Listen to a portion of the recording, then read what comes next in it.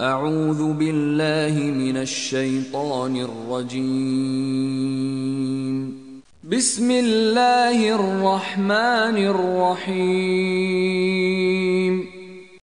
Do you approach males among the worlds and leave what your Lord has created for you as mates? But you are a people transgressing. Do you indeed approach men with desire instead of women? Rather, you are a people behaving ignorantly.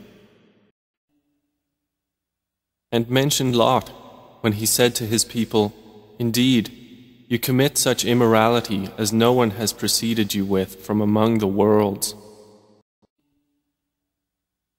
Indeed, you approach men and obstruct the road and commit in your meetings every evil."